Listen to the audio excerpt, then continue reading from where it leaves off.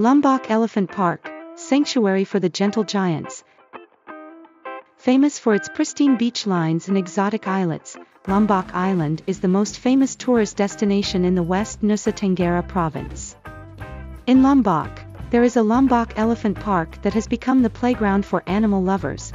Quoting the Ministry of Tourism data, the park emphasizes delivering experiences to anyone to enjoy around elephants, as well as being an animal sanctuary and conservation site. Several programs are carried out daily to spur curiosity about these gentle giants. The Elephant Meet and Greet program gives you a chance every day to get up close and personal with these mammals. 4 elephants have been brought in from the Wakamba Reserve in Lampung, at the southern tip of Sumatra.